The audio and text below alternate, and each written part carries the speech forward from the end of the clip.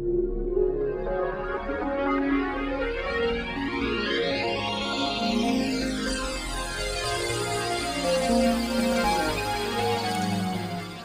everyone! So today I am trying out the Tree Art liquid glass. Now, the first thing I have to say is I'm a bit puzzled by its color. It looks yellowish right away, not even dried or anything, so this puzzles me a little bit. Will it yellow the white? And so today I thought I would go for a flip cup or a swipe, because if I want white, I'll go for a flip cup today and do a swipe with the rest of this. And once it's dry and cured, I will compare it with a painting where I used GAC 800, compare the white, see if it yellows it, and yeah, I guess we'll go from there. But for today, I'm just gonna go for a flip cup, I guess. I have one of my favorite combination of color, Quinacridone Magenta and Teal, and a little bit of gold. I think would look amazing. And we'll see how that goes. It has a nice consistency. I added a tiny bit of water. The paint are pretty much the consistency that I like them to be. And I mix them pretty much my usual way. 1 part paint to 10 part medium for the fluid acrylic and high flow acrylics. The colors I've used will be in the description. And for the zinc white, I mixed it about 40% paint to 60% medium to keep it dense and heavy to try and get cells. And I'm using the golden zinc white, not the Vallejo, that gave me weird but nice cells in my last 2 paintings. I got zinc white cells, and that left me a little bit puzzled. I'll have to try more of the Vallejo paints, I guess. Try the zinc white with other of their paints, see if it's the level of pigmentation that's different, or maybe just their acrylic polymer. Could be it. So, back to the golden. I know this works for me, so before trying out more things, back to the basics. Well, I'm still trying out more things. I'm trying out this medium. Let's do this.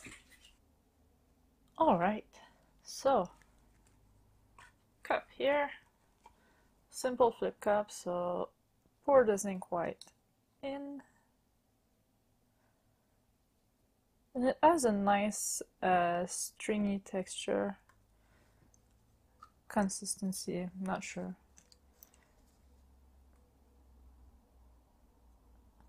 So if I get cells, they should form nicely.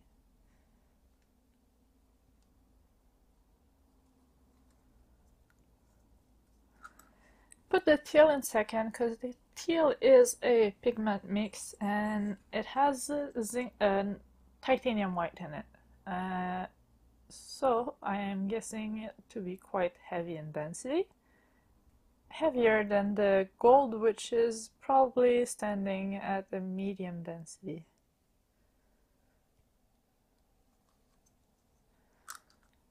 And finally, Quinacridone Magenta, which is a light pigment. I do love the fact that it keeps the colors really nice and bright, and we can really see that with the gold. It was super shimmery, super still metallic, not like the GAC 800 where it dulls out the metallic colors because it's white and opaque when it's wet, but as it dries it goes transparent. This one is already transparent. I'm just hoping it will go less yellow as it dries. Whoopsie, almost knocked a bunch of stuff over. Alright.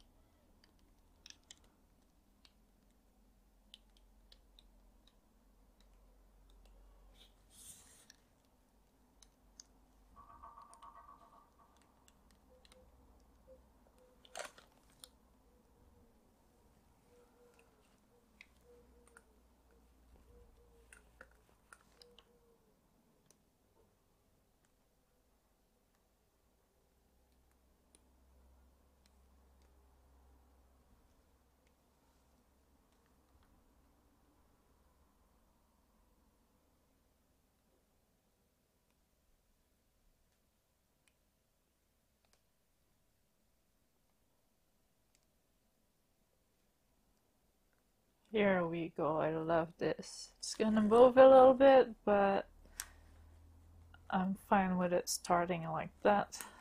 Looks nice. I'm gonna give you a time lapse in case it changes, and I'm gonna cover my sides.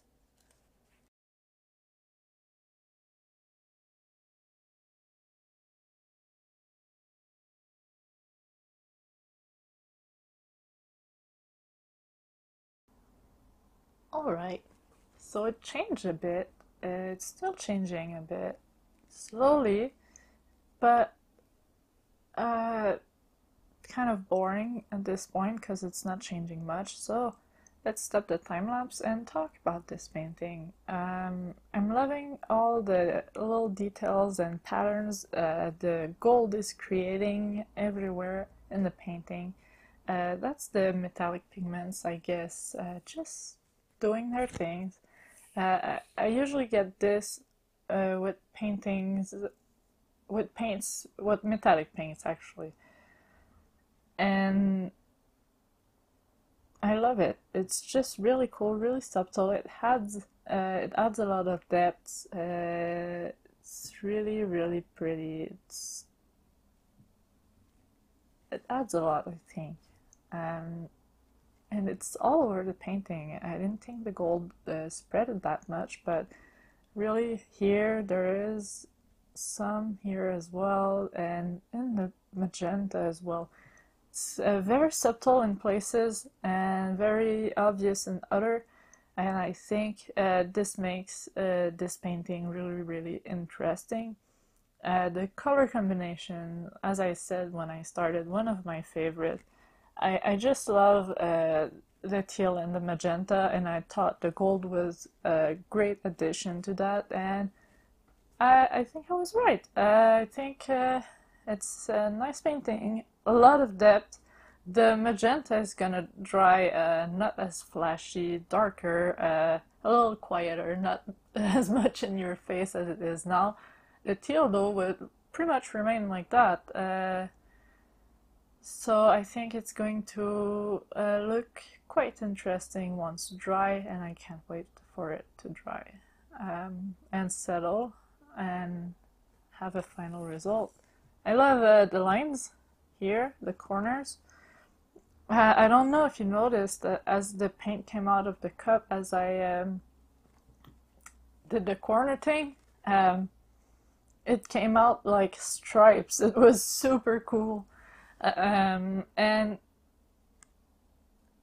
yeah, I would love to try a painting with just like stripes coming out of the cup, and an idea for later. For now, I'm a happy painter, guys. Really lovely. I like this medium. I will have to try a swipe for sure to get some white, because the white, being the dense, heavy, pigmented white that it is, sank at the bottom. This was a fun experiment. I like this medium. As I said, I'll have to try it in a swipe, get some white in a painting, and compare it once it's dry. I'll get it. Yeah, compare the dried white with tree art, because if you look at the color, it's kind of yellow from the go. It's kind of a weird color, so it worries me a little bit, but I do like it. So I would like to compare it with a painting where I have white, where I use GAC as a medium, and yeah, I'll do a swipe with this, where I'll get some white, and once it's dry, I'll compare it. See if it's yellower, I guess. We'll see. But yeah, on that note, I'll try to keep that short, because I rambled a lot. Happy painter, love this painting, can't wait for it to dry. A little bit of cells are forming, a little bit of little specks from the bubbles too. Not a lot of bubble have remained in it. I just used my hair dryer on low heat, low speed to pop the bubbles. It worked nicely. and I used a dry brush to get the more resistant one. I found out that it works really well to get the bubbles. Not sure why, it works. Gonna keep doing it. Also, Arteza sent me more stuff to try, so I have a big project in mind. I can't wait to start on it. Can't can't share it right away because I'll need some tools to get it going. But yeah, pretty excited. Also, that's about it. Yeah, really. Oh yeah, and I apologize if I missed a couple of videos last week's. Last month was a little bit hectic. I'll try to do better in the future. Uh, 2 videos a week at least, and keep going on that. And I have this big project too that will probably make for a couple of videos. And I'm super impatient to start that. So yeah, that's it for today. Thank you guys for watching. I hope you have a great day. Make sure to subscribe for more, and I will see you in the next video. Bye!